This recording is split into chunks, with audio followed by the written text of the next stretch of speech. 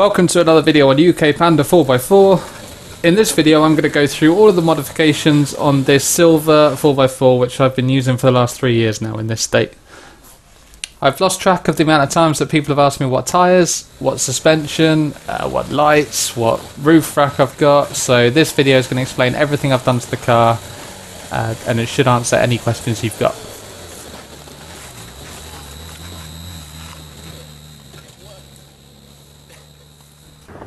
I bought the car in 2020 for about £1,600. It's a standard Panda 4x4 with a 1.2 litre petrol fire engine, creating about 60 horsepower. It's four-wheel drive using a viscous coupling, which sends drive to the rear wheels when the front wheels lose traction.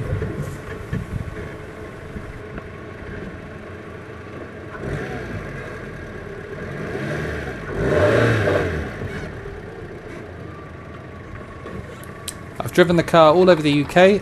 We've gone to Wales, the Lake Districts, Yorkshire, Salisbury Plains, all over, and you can see the car in action in all of our previous videos. I built the car specifically for green laning in the UK, so all of the modifications are done for practicality to help with green laning in this country.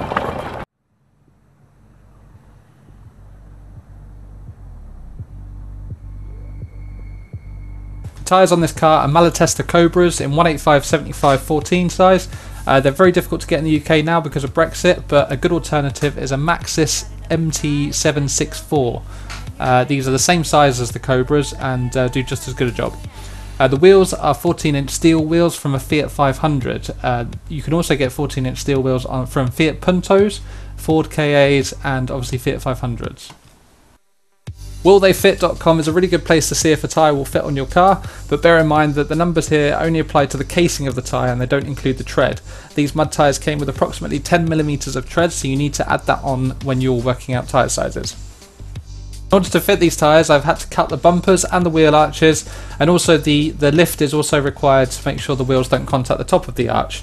Hub spacers were also fitted, so each wheel has a 20mm hub spacer to bring the tyre further away from the car.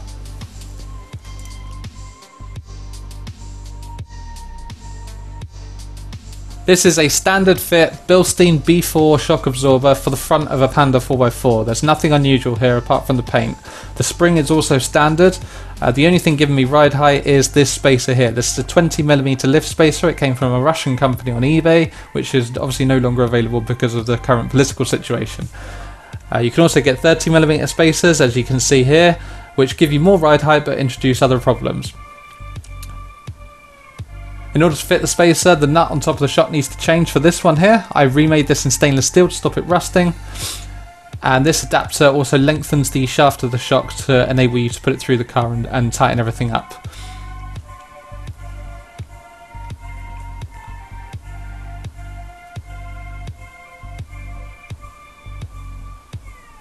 The full assembly looks like this, with the spacer installed.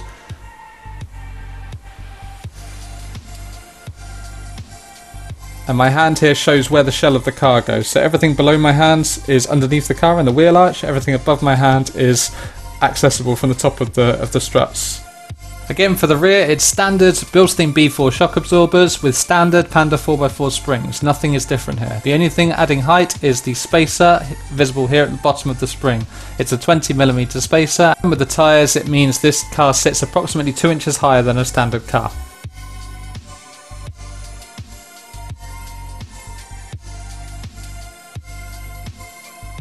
The spotlights on the front are cheap units from eBay. They are brighter than the car's headlights, but they only cost about £20 for the pair. They are wired into the fog light connectors, so the fog lights on this car don't work, but the power is taken directly from the fog light connector.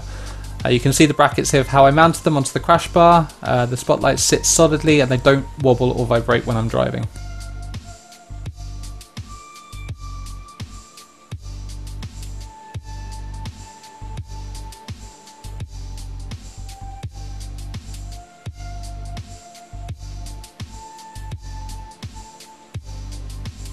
The exhaust has been custom made from mild steel. As you can see from the state of it, I wish I'd had it done in stainless. It's been modified to suit off-roading with a smaller back box, but it's still just as quiet as the standard system. It's also been bent in the middle to bring it closer to the body to allow for better ground clearance. Before, when with the standard exhaust, the exhaust was the lowest thing on the car, which is the first thing to scrape. So I've had it moved up so that doesn't happen. This catback system was £250 and I was quoted £350 to have it done in stainless.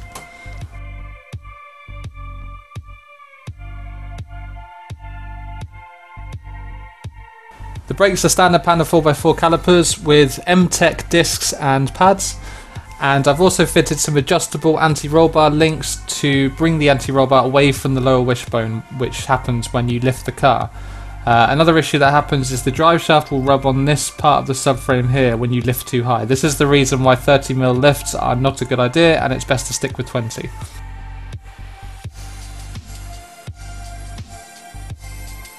The recovery points I made myself. They're my own design based on a weld-on swivel shackle recovery point that you can get on eBay.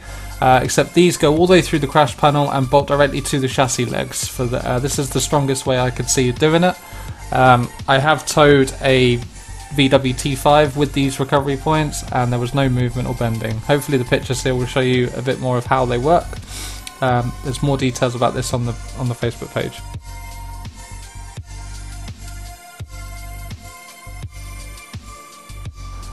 The roof rack was again designed and made by me using 1-inch box section and some stainless steel bar. It also mounts the CV aerial just with a simple hole at the front. The main feature of it is a spare wheel holder, again which I designed myself using an aluminium adapter which fits directly into the middle of the wheel, and that screws into an M20 tapped hole in the roof rack which holds everything together. It's super secure and pretty simple to use. As you will have seen on some of our videos, my dog likes to come green laning with us, so for that reason I've removed the rear seats and put this cage in to give him plenty of space to lie down and look out the window. These little hooks here help give me things strap down point if I'm carrying anything, and the cage can be easily removed to give me lots of space for carrying large items. You can also see a Mark II MX-5 seat on the passenger side. It's a custom made seat adapter using box section and stainless bar, and I'm in the process of doing the same on the driver's side.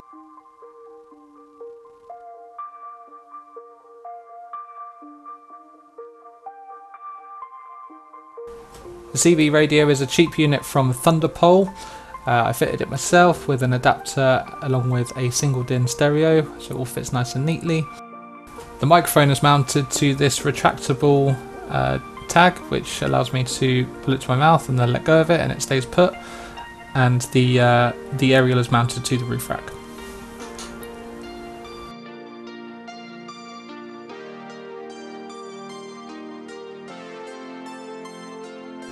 When I get the time, I will be adding the rear diff from a Mark IV Panda.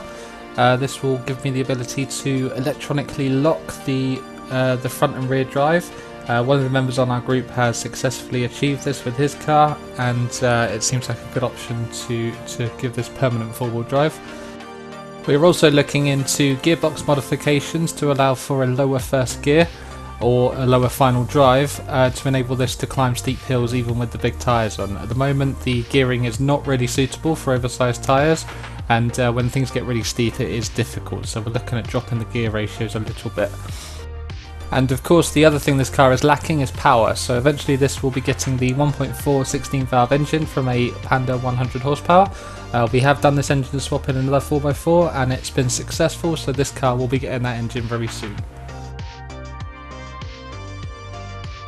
I hope that's answered some of your questions about this car. If you have any questions about anything I've mentioned in this video, the comments section of this video is the place to ask it. You can also go on our Facebook group, UK Panda 4x4, where I have gone into quite a lot of detail about the modifications on this car.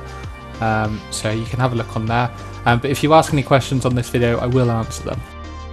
If anyone watching this has a similarly modified car that wants to go through some of their modifications on our channel, then you can get in touch with me and we can look at making a video similar to this about your car. So get in touch with me in the comments below and we can make something happen. Other than that, I hope you've enjoyed watching this. I hope you'll enjoy watching this Panda do its thing in the future, and keep watching our videos, and subscribe and like and do all that sort of stuff because it really helps us. Thanks a lot. Goodbye.